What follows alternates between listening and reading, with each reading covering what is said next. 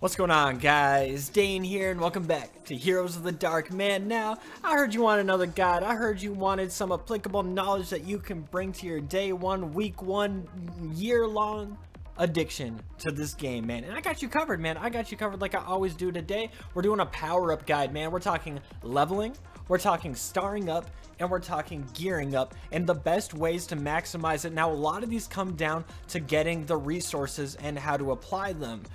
Getting the resources efficiently is a big one if you don't want to spend all day long just grinding resources and you actually want to enjoy the game. So I'm going to help you guys out, save your time, and get you ramping faster than you ever thought possible, man. Let's just dive into the starting out with leveling. I think that's the first one I got to talk about as far as the leveling, the starring, and the gear goes. So yes, I am going to tell you the best way to start getting yourself some juicy shards, but we gotta talk how to level your people up first, don't we? So there's a big thing going on here. First things first, you want to talk about these element stones right here. I'm not exactly sure. I think they're called stones, something along those lines. You know them, you love them, you grow them in your base right here, man. Simple as that. Now, I've gotten this question a lot. How do you get the different tiers of these stones? It's actually funny, a lot of people don't notice this, and I didn't notice it either. You would be surprised how many people don't. It's right here, bro. It's on the left. You just pick which one you want, and then you produce however many you can afford. Now, I will say, keep a stockpile of whatever tier your entire team is at. Were you following my top 10 tips? Then you probably have them all around the same star level. You probably have them around the same level. So make sure you're getting a stockpile of the ones you need. Once you have a lot of them, which I think a lot for tier 2s is around 200. You can start saving your Moondust. Now, Moondust is very hard to come by. That's what it costs to actually make these. Take a look at this real quick. It takes a lot, 20,000 to make tier 2s. It takes 80,000 to make these, and I don't even really got enough to make a full 18 set. Now, there's a couple of ways to get Moondust. The best way, obviously, is to hit a Moondust mine. If you can find a tier 2 Moondust mine early on, you have struck gold, man. Well, not literally, you've struck better. Moondust is hard to come by, especially for how much you need for these stones and for healing your units when they get injured. But if you can't get yourself in a mine, I would suggest just hit a tier 1 mine when you get off if you can't find anything better for 8 hours. Yeah, 8 hours. You definitely want to, especially at the end of the day. But other than that, events are not a bad way to get them. 100,000 for 1,000 event points is amazing. If you're not planning on getting all 50 summons off from the event, it's not a bad idea to invest in some of these, man. If you are trying to get all 50 summons for the event character, just keep investing in these. But just know you got to hit every single event to really make that happen. So it comes down to how much playtime you have available to you. That event character is looking pretty enticing though, man. So, you know, that's kind of used at your own risk. But I do fully recommend buying yourself some Moondust out of here. We'll talk about something else you need out of here as we go. We'll come back to it. But also you can get Moondust out of here. 420 gems is an amazing deal for that much. I don't feel bad about ever buying Moondust, man. I'll even spend gold on Moondust if I need to, although I don't really like transferring, because you'll notice you actually lose 10k gold or 10k Moondust. I do that if necessary, like in a moment-to-moment situation, and other than that, you can with guild coins. However, I would suggest saving off for something I'm going to talk about in a second. Now, that's where you get your Moondust. That's how you get your beautiful shards. You can only really produce them. That's one of the only ways to consistently get them. So get as much Moondust as you can. Get all that. What do you do after that? Well, you level yourself up with these little pieces right here, these tokens, if you will. And yeah, a lot of people didn't know you could do what I just did right there. If you click on this, whoever you're trying to build, you can click on this, you can click on the camp, and guess what it's going to do? Watch this. You're going to get your mind blown. A lot of people have been asking for this in the Discord. A lot of people have been asking for this on my channel, everywhere. All you got to do is click that button, and bam, it will find you the best tier available to you. That's right, it just brought me to a tier 5. That is the highest tier available to me in my area right now. I can literally just attack it, get all my good, beautiful shards, and I can do that for any character. It will always bring me to the nearest tier 5 where I'm at until the tier 6s are available to me. Simple as that. You don't have to scroll the freaking map, guys. Save yourself some time, click on your unit, find yourself whatever shard you need, click attack, bruiser camp. It'll work just as well. It'll pull you right out of the menu. It'll find it for you. Bam, tier 5 bruiser camp. Save yourself the scrolling time. Just do that, my guy, and you got yourself some beautiful levels. Easy mode, bro. Easy mode. Now, as far as these stars go, bro, it's the exact same thing. If you need someone, it'll tell you where to get them. But for the most part, the answer is either summoning or catacombs, and we're going to talk catacombs in a second. But for the common characters, if you're having trouble finding where their shards are, because all their shards are in dungeons, it works the exact same way. Click on the picture of their shards, click dungeon, it'll bring you to the tier 2 that's available to you of that dungeon. Bam, I can get this guy instantly, and some catacomb coins and a piece of gear. Simple as that. Speed up your farming process, my guy. I got you covered right there. And that's how you get your common shards. Anybody else, you're gonna have to worry a little bit about summoning, but you need to pay attention heavily to the catacombs. That's what we're gonna talk about next. The catacombs is big for getting these shards up for your star up, my man. The catacombs are big. There's so much stuff that you get out of the catacombs that's gonna tie in to a lot of stuff. But let's talk about it for a second. You can get Voss right here, an amazing freaking support unit, crazy heals. I can get this assassin girl that I'm building right now. I'm 5 shards off from starring her up. That would start her up for me. You can get all these characters that you are seeing right here are available in shards on top of a crazy piece of equipment for them, for whatever level it may be. It's beautiful on top of the crafting material for that person. Now it says you're gonna get 6 emeralds for nukers if you do this, right? Well, on top of the 6 that you're guaranteed at 1 star, every chest in a nuker ruins is gonna give you nuker crafting materials. Every chest in supports landing is gonna give you supports crafting materials for gear. This is how you actually farm your gear. I know it only says there's only gonna be 6 for you. You're going to get a lot of them if you focus on getting your chests. And that's what I would say. If you're looking to craft gear, focus on any route that's going to give you the most chests. Now, elite fights tend to not give you any at all. If you're looking specifically to farm for these, I would farm for these through chests. I would hit every single chest that you see on the field, and you will get those up. On top of the gear, on top of the shards, man. That's star up, that's gear up, that's crafting in a nutshell. On top of the coins you're getting, bro. Where do you bring these freaking coins? You bring them to the catacomb shop. Now, you get these out of the dungeon as well, like we said, catacombs and dungeon.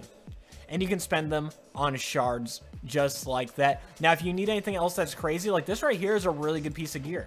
I'm probably going to pick that up. This right here, it's a pretty good piece of gear. I mean, look at this thing right here. It gives you health up. It gives you armor. Actually, this one right here, I might not take energy when hit. But this right here is an absolute take for me. Energy regen is hard to come by. Attack power, it's a percentage. Attack power, it's flat, isn't all that enticing, but attack speed, crit chance. Look at this piece of gear. For 1,000 coins, that's less than 5 shards. I can get that my next freaking run. Abso-freaking-lutely. There's a lot to do with guild coins as far as getting your gear right and getting your shards. Although I would always buy shards if they are for somebody that you like. And then I'd buy flat out gear, and if there's nothing at all in here and you have so many coins because you've been doing your catacombs, go ahead and pick some of these up, although I literally wouldn't, because this is literally just one chest out of the catacomb. This is like a use if you're wealthy kind of case right there. Now there's other places to get shards, like you can for 100 gems, which is dirt cheap. That's a guaranteed summon right there. This is like doing a summon and getting him, but not having to worry about it. It's 20 gems off as well. It's a guaranteed pull. 20 gems off. It is a great deal if it's for somebody that you're trying to star up. Sincerely. You can also get crazy gear out of this. Look at this thing right here. We just talked about that energy. Energy on hit. Yeah, put this on someone, you're good to go. Look at these stats, bro. That's nasty for their level 40. These pieces of gear in the shop are entirely worth it. And this is for the charge of 1 premium summon. 1 premium summon or this crazy piece of gear. I would do that. I literally do not spend gems on any summoning at this point. I said in the top 10 tips and I meant it. Do it a couple of times. Past that, your gems are more valuable elsewhere. And now we gotta talk about it, don't we? Now the guild shop, sincerely always buy the shards, bro. Always buy the shards in guild shop. It's the way to go. There's no way. Buy these. After that, look at this. You have 1,000 gold upon use for 1,000, or you can get 10,000 Moondust for 150. The Moondust is the purchase here, bro. And if you absolutely need to, buy yourself a teleport. But I would say I probably would never buy a shield unless you're like getting bullied. But if you're getting bullied, squad up with someone that's got your best interests in mind. Get a better guild, man. That's all there is to it. But like, yeah, definitely get yourself some Moondust vouchers after you get your shards. But I would just save up until you can afford like 2, maybe 3 of these before you invest in more Moondust with guild tickets. Simple as that. As far as the event shop, man, you can get gear out of this. This thing right here is disgusting. Absolutely disgusting. Can go on any level too. That's what's so nasty about it, and that is an absolute buy for me. But you can also always get tank tokens or any token on the daily refresh for this. You can get 50 tokens. You can only get 5 per run. Yeah, that is disgusting. Absolutely disgusting. Either way, so now you know how to get your shards, and now you know how to just start up my Lucretia, who is a rare unit. Now she's just 3-star, just completely no money spent to make it happen. Simple as that, man. Do I have a problem spending money? Nah, I've bought, I don't know. You guys want to hear what I've spent so far? I think I'll save that for a clickbait title. How's that sound, man? But either way, let's go ahead and talk about Forge, because this is insanely important, and this is one of the last things we gotta touch on. Crafting is huge for getting these really enticing pieces of gear. This is for a nuker, and look at the stats right here. Attack power, attack power, attack power, crit chance, crit damage, energy on hit. This is disgusting. Absolutely disgusting. On top of energy, like, look at these freaking stats right here. These pieces of gears are nasty. Now, when you're first starting out and you're first starting to, like, begin to want to craft your gear, I would suggest sticking around 30, and only for a specific unit that you're getting close to 30, and pick yourself up something around 30. Like this I'd pick up, gives you insane stats for that level, all of that. Try and get something that you're going to be able to use for a little bit. And once you have stuff that's around level 30, jump straight to level 50 stuff. Jump straight to 30 and then 50. Now, don't craft everything 30. Don't get one for every single character, but the stuff you really want, go ahead and grab it, especially for your core team. Then start to move to those level 50 items. It's going to take you a little while to get there. Once you do get there, you're going to be happy you got them, bro. So as far as you already know where to get the materials from, to get the actual gears to make them, you just disenchant, man. Now, there's a couple of things that go into the disenchanting game. What I would say is just get rid of everything gray at first. You're going to get a pretty decent amount for gray items. You're looking at 25, and get rid of your green items, man. Get rid of your green items, and past that, pay attention to what the level requirement is for different pieces of gear. You feel me? Like, if something is like a level like 80 requirement, but it's blue, like, don't sell that. You feel me? It probably doesn't happen, but I'm just saying, like, the level requirement will tell you a lot of the actual, like, overall quality potential for a piece of gear. Simple as that, nothing else to it. That is massively important. So when you're crafting, make sure that when you run out of gears, you go ahead and disenchant whatever pieces you need. You can select all. It's a very dangerous button to work with at the end of the day. I wouldn't. What I would do is, if you have a lot in your inventory, go ahead and select all, and then just go ahead and swipe out everything you don't want. It's a lot faster, man. It's a lot faster. I would do it just like that. And then you can just go ahead and group disenchant. Simple as that. Now, where are you going to get the rest of your materials at the end of the day? Where are you going to get the rest of everything that you're actually needing as far as Moondust, as far as anything like that? The answer is actually really simple. PvP. PvP is a massive way to get Moondust. It's a massive place to get gold. It's a massive place to get all the resources that you need to not only shut down the competition, but boost yourself. Make sure that when you're attacking somebody, you see how much gold and how much Moondust you're going to get for it. If it says 0, it is not worth it. It's not worth it unless you're at war. You feel me? Another amazing place for all these materials is definitely campaign. The campaign chests are going to give you a lot of these gems, so I would suggest doing it. You're going to get a lot of gear. You're going to get summons as well for more shards. You're going to get a lot of Moondust, a lot of pieces of level up material. So always do your beautiful campaign. It is a massive boost to everything that you can get as far as resources go. Now your actual your challenges over here are a big thing right here. You might notice I just claimed this. Bam, that's 4 for my nuker girl. I'm not even close to starring her up another time, but now I just got to do this again. I already got 500 gems right there. I can already buy myself something sweet. There's another piece of gear. There's more summons. There's a speed up. Your daily challenges are going to give you insane stuff. There's more shards right there. There's more energy to farm for upgrade materials. There's more keys for shards and gear and catacomb coins. There's more gems just out of the daily on top of every piece of challenge that I can do in there. There's a lot of resources available to you. Always do your events as well. The weekly chest is even nastier, by the way. The weekly chest is absolutely disgusting, man. Let's jump over to it real quick and take a look at it, man. The weekly rewards are as gross as it gets. Check this out. Check this out. 400 gems and a premium summon on top of all that energy is disgusting. On top of elixirs for actually farming in catacombs. On top of, you know, summons and Moondust and hella keys, bro. So many keys and so much energy. Those are always worth it.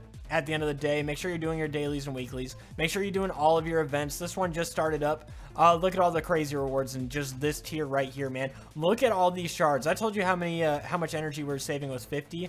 Yeah, this is a disgusting event going on. It's non-stop, bro. Every single day there's new stuff for you to claim. Events are going to be the last way to handle things, man, at the end of the day. But that's it for this one, guys. Hopefully you enjoyed it. If you did enjoy it, go ahead and click that like button, man. But you know me, only if you really liked it. And if you vibe, let me calm down.